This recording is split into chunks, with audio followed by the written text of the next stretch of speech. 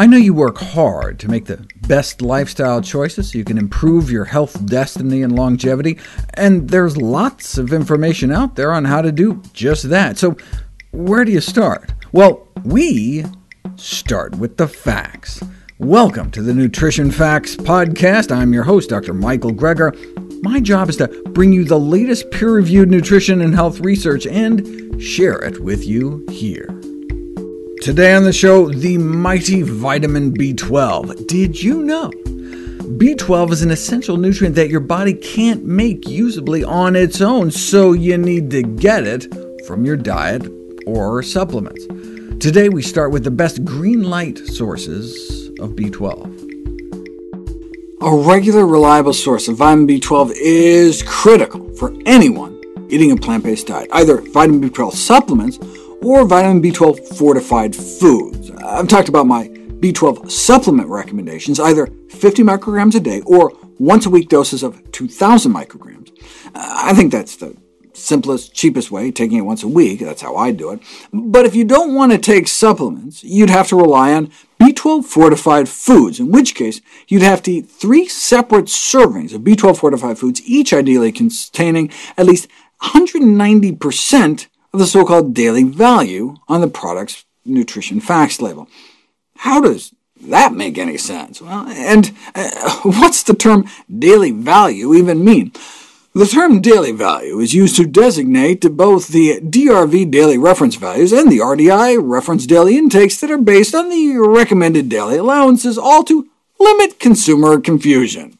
See, aren't you less confused now? Anyway, the daily value of B12 was set at 6, which was recently changed to 2.4 in 2020, making it all the more confusing. And so 190% of 2.4 is about 4.5. Plug that into the equation, and you get about 1.16 absorbed from each serving, times 3 times a day, and poof, there's your 3.5 for the day. Okay, so how much nutritional yeast would that be, a commonly B12 fortified food source? It depends on the brand. Going alphabetically, Bob's Red Mill brand has 730% per quarter cup, so you'd only need about 4 times less than that to make up a serving, so around 1 tablespoon. So 1 tablespoon of this brand sprinkled on each meal and your B12 would be taken care of. Bragg's says it's even more potent at 563% per tablespoon, so just a teaspoon 3 times a day should suffice. Dr. Furman's brand is explicitly unfortified, so contains 0 B12, so that's an important lesson. Right? You can't just assume nutritional yeast has B12. So you find it in the bulk section. You have no idea what it contains unless you actually see the package. Same with the Frontier Co-op brand, 0 B12. Cal brand has 500% of the daily value of B12 per 3 rounded tablespoons, so 1 rounded tablespoon should suffice as one of the servings. Now brand has more, with 2 teaspoons sufficing. Red Star has 333% per 1.5 heaping tablespoons, so a serving would be 1 tablespoon. But note, only some of Red Star's nutritional yeast varieties have any B12 at all, so just remember to check the label. And finally, Trader Joe's looks like 1.5 tablespoons could count as 1 serving, so it looks like Bragg's is the most potent currently available. There are all sorts of other B12 fortified foods, from plant-based meats and milks to breakfast cereals and energy drinks, but are there other green light sources, meaning plant foods from which nothing bad has been added or nothing good has been taken away? What about various algae-type products like spirulina, which are advertised as natural vitamin B12 sources? Not only do they not actually contain B12 that's usable for humans, it's even worse than that. They may contain B12 analogs, look-alike molecules that can even block your absorption of real B12. I was excited to see that there was an herbal tea with B12, but so little you'd have to quadruple bag it. If you didn't want to take a pill, which again I think is really the best way, the easiest option would probably be leaf-side foods. I've always loved them because they center their ingredients around my daily dozen. Unfortunately, people see them citing my science and think I have some sort of financial relationship, but of course, I have no financial ties to any food company, drug company, supplements, kitchen gadgets, no personal financial ties with any commercial entity whatsoever, ever. I'm happy to voluntarily plug Leafside, though, as their food has kept me from starving on the road on many occasions. They're freeze-dried, so they're light and easy to travel with, and I just use my hotel room coffee maker to make hot water, and poof. Okay, but anyway, each of their meals has 75 micrograms of B12, so one a day, and you get all your B12 without having to take a supplement, but it's only 100% green light if you specify you want the salt-free versions. They have no added salt, fat, sugar versions of all their products at no extra cost, but you have to specify that when you order.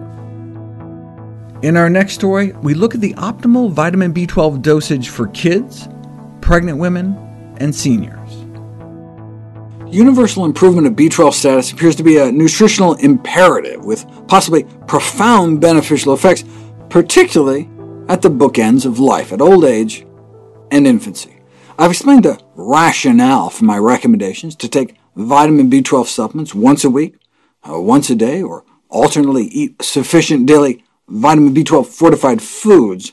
But for those over age 65, those guidelines go out the window. The recommendations change to everyone taking a high daily dose of 1,000 micrograms every day. Starting at age 50, everyone, meat eaters and vegans alike, should be taking B12 supplements or eating B12 fortified foods, but over age 65, 50 a day may not do it. Even 100 a day doesn't seem sufficient.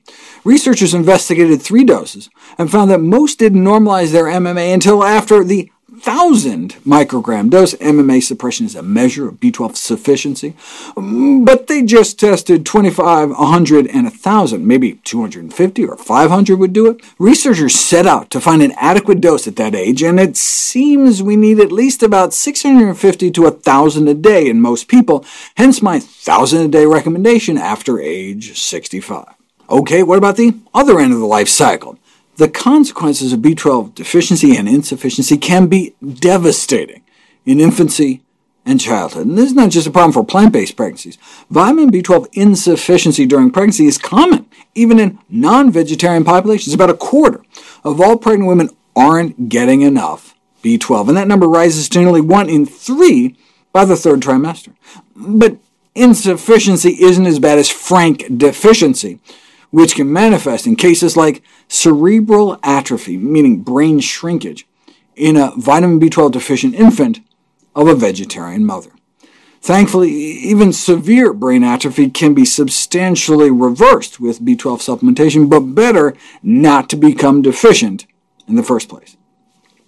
The solution proposed by a group of French pediatricians is to recommend against raising vegan kids at all, since B12 supplementation is necessary.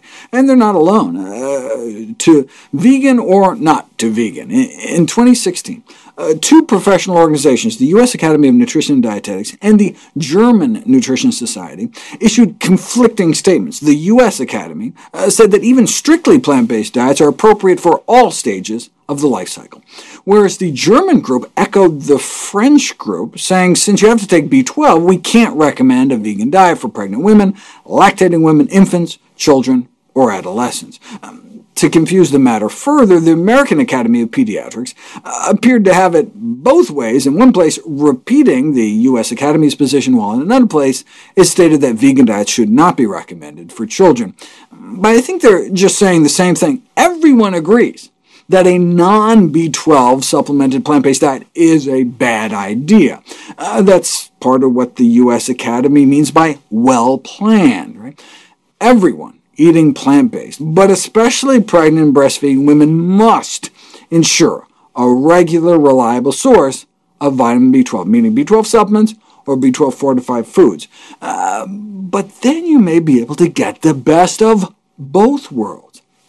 That's why there are reviews with titles like this: Plant-Based Pregnancies, Danger or Panacea. Danger if you don't take your B12, but following a plant-based diet during pregnancy may be protective against the development of preeclampsia, pregravid obesity, and minimize exposure to DNA-damaging agents. It may also protect our newborns from the onset of pediatric diseases such as pediatric wheezing, diabetes, neural tube defects, orofacial clefts, and some pediatric tumors.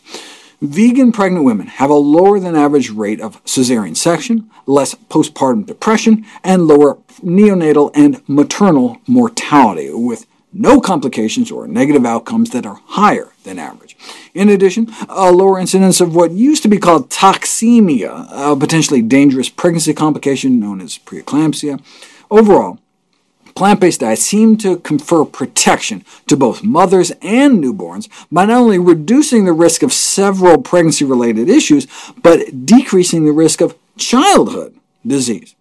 Children following plant-based diets might have a low risk of developing obesity, obviously less exposed to drugs used in animal production, and a favorable anti-inflammatory profile of cell signaling factors. But again, everyone on a plant-based diet has to get enough B12.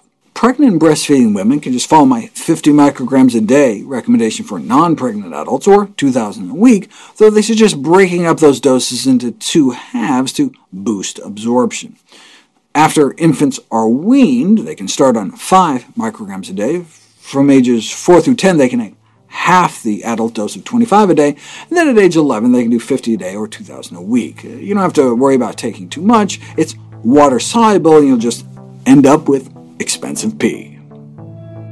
In our last story about vitamin B12, we've got one word for you: cyanocobalamin. Say that 5 times fast.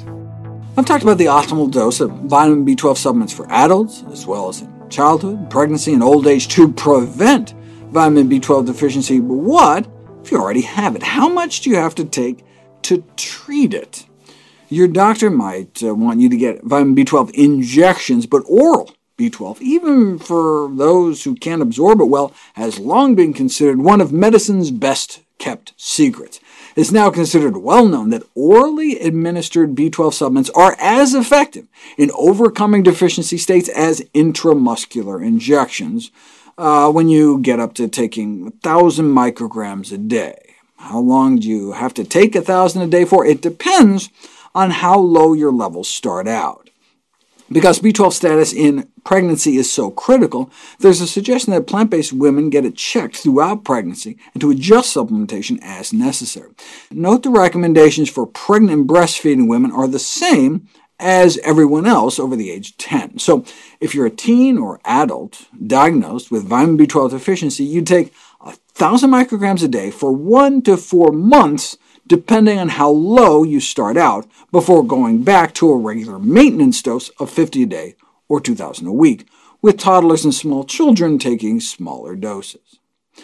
There are 2 main types on the market, though: methylcobalamin, marketed as methyl B12, and cyanocobalamin, typically marketed as just vitamin B12. Methyl is more expensive, so it must be better, right? Wrong. Cyanocobalamin is the most used form due to its high stability. See, methylcobalamin is less stable than cyanocobalamin, and is particularly susceptible to photodecomposition, meaning destruction from being exposed to light. There's no advantage to using the light-sensitive forms of cobalamin, such as methyl B12, instead of the stable cyano forms, which are readily converted into the body into the type you need where you need it. The one major exception may be kidney failure, though. Methylcobalamin may be better for those with impaired kidney function. It's been speculated that oral methylcobalamin or injected hydroxycobalamin may also be preferable in smokers, though it has yet to be confirmed. Because methylcobalamin is less stable, you'd probably want to take much higher doses. So, for example, in those with kidney failure, you'd be taking 1 to 2,000 micrograms a day compared to just 50 micrograms of cyanocobalamin in someone with normal kidney function. Another reason to use the cyanocobalamin as opposed to the more expensive kinds is that it has a track record of safety and efficacy, whereas, for example, in one study, even up to 2,000 micrograms a day of methylcobalamin wasn't enough to correct vitamin B12 deficiency in one of 3 vegans they tested it on. The bottom line is that so-called coenzyme forms of B12, like methyl B12 or adenyl B12, also known as adenosyl B12, are not likely to be superior to cyanocobalamin, which is more stable. Cyanocobalamin appears to be best suited for oral supplementation, which is why I specify its use in my recommendations. Note I also recommend ideally taking it separately as a chewable sublingual or liquid supplement. Why can't you just get it as part of a multivitamin or something? Because various vitamins and minerals mixed into the same pill can destroy active B12, forming B12 analogs, B12 lookalikes that not only can our body not use, the analogs can be potentially harmful because they can inhibit the transport of what little B12 is left.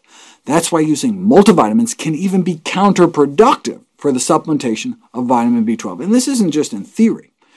There was a tragic case of severe vitamin B12 deficiency in an infant born to a vegan mother who thought she was doing everything right, taking a multivitamin that contained B12, though it may have also just been an inadequate dose.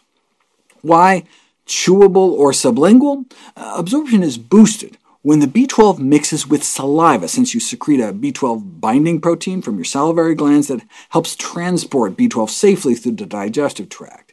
Having people chew a tablet of B12 and their B12 levels go up 10 times more than just simply swallowing the exact same pill. Vegans boosted out of deficiency, chewing a B12 supplement, but nothing in those who just swallowed it whole. Maybe they had some sort of absorption problem or something? No, because then if you tell them to start chewing it instead of swallowing it whole, their levels shoot right up as well. In my latest book, How Not to Diet, I suggest a third option to B12-fortified foods and supplements, brushing twice daily with a B12-fortified toothpaste, which was put to the test in 2 double-blind randomized placebo-controlled studies. Participants were instructed to use the toothpaste 2 times a day for 2 minutes at a time, and indeed was able to correct the markers of B12 insufficiency in the blood of vegans and among the elderly. But that was on average. Unfortunately, it didn't work in every last person, which is why it's not included in my recommendations. Though, look, if you get your levels tested before and after brushing for a few months and they go up, then you can presumably stick with it. In summary, vitamin B12 deficiency is not to be messed around with the potential to cause a wide range of disorders of the gut, blood, brain, and nervous system, with the ever-increasing demand for cleanliness in our food chain, which is a very good thing. It is of special importance that we secure a regular, reliable source, and the safest, cheapest, healthiest source is B12 supplements or Greenlight B12-fortified foods. We would love it if you could share with us your stories about reinventing your health through evidence-based nutrition. Go to NutritionFacts.org/testimonials. We may share it on our social media to help inspire others. To see any graphs, charts, graphics, images, or studies mentioned here, please go to the Nutrition Facts podcast landing page. There you'll find all the detailed information you need, plus links to all the sources we cite for each of these topics. For a vital, timely text on the pathogens that cause pandemics, you can order the ebook, audiobook, or the hard copy of my last book, How to Survive a Pandemic. For recipes, check out my new How Not to Diet cookbook.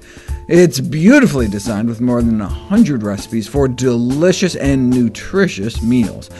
And all proceeds I receive from the sales of all my books goes to charity.